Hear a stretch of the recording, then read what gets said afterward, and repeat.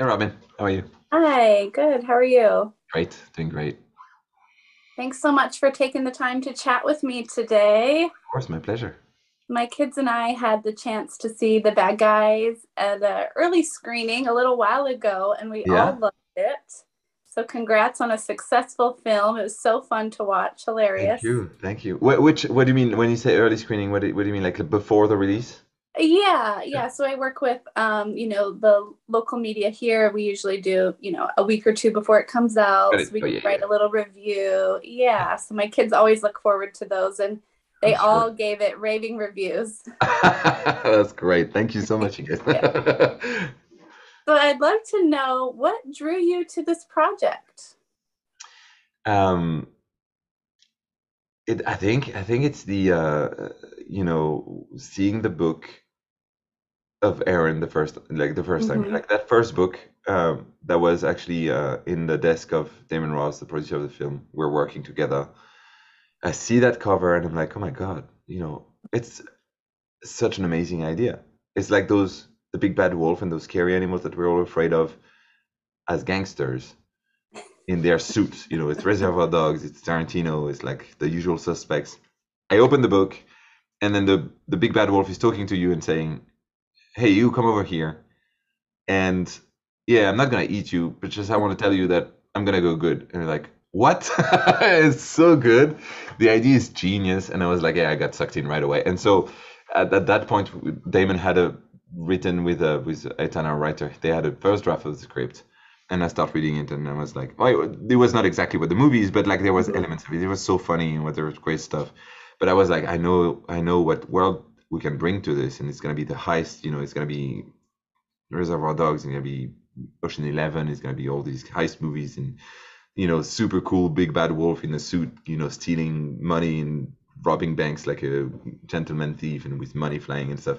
That was my universe, and I was like, I want to do that with this kind of story and that kind of message behind it.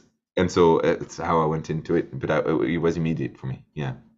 Yeah, well, it hit. It was a home run. That's so funny you mentioned all those heist movies because that's Yeah. exactly what my husband and I said when we left the theater. I was like, I feel like that was like an animated Ocean's 11 movie watching Well, this huge heist go on. well, then mic drop. I did my job. This is exactly what I wanted. Yeah, it's exactly what we wanted. Definitely, it was that Yeah. with a bit of Mission Impossible.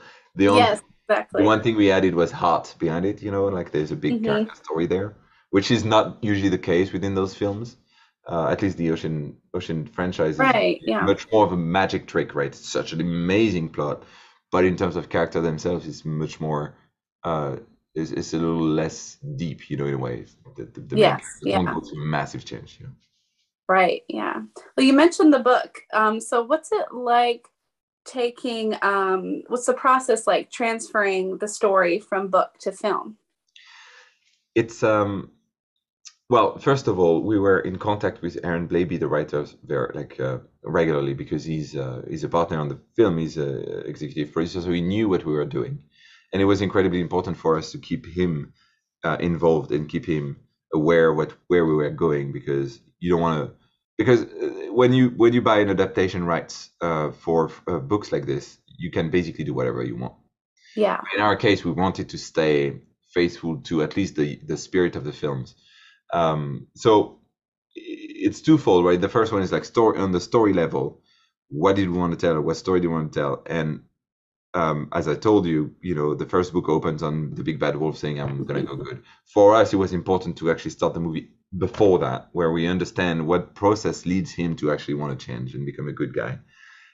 So we changed that, and so that kind of unraveled a few things.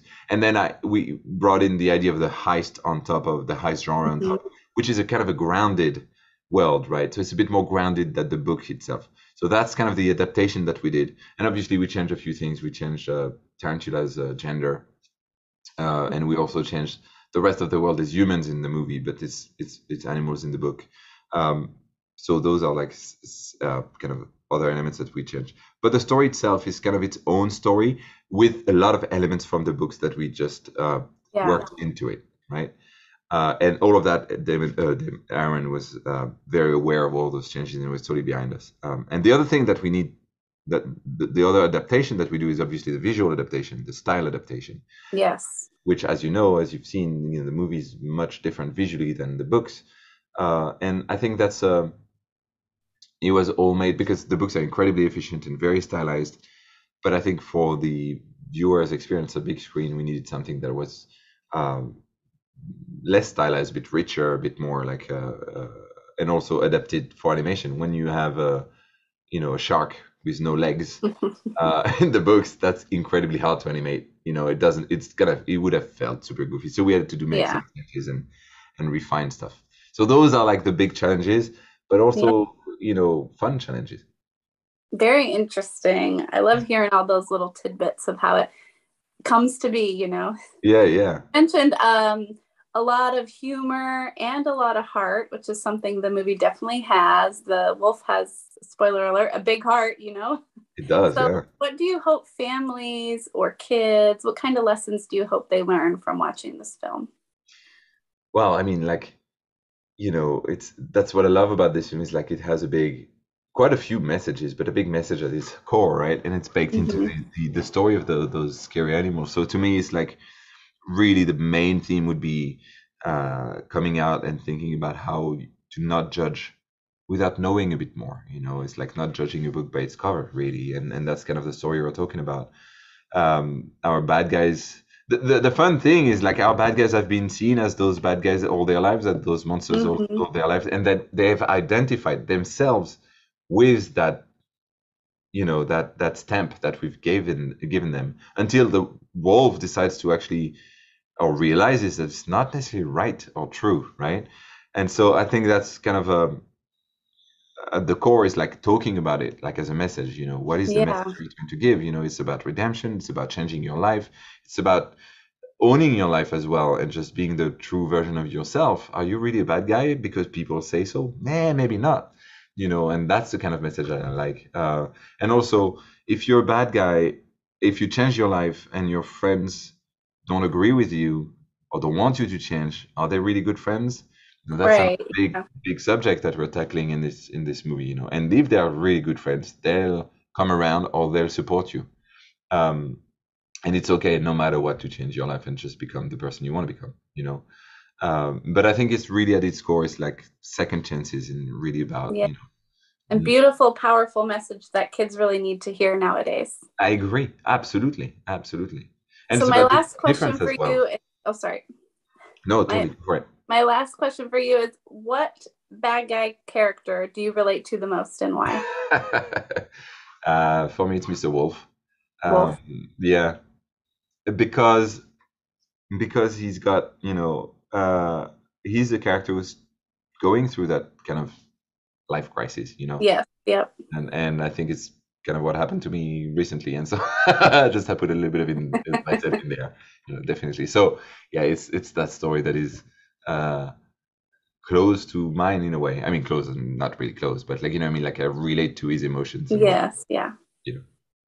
Well, thank you very much for taking the time to talk with me today, and congrats on this film. I know it's going to resonate really well with families, both parents and kids.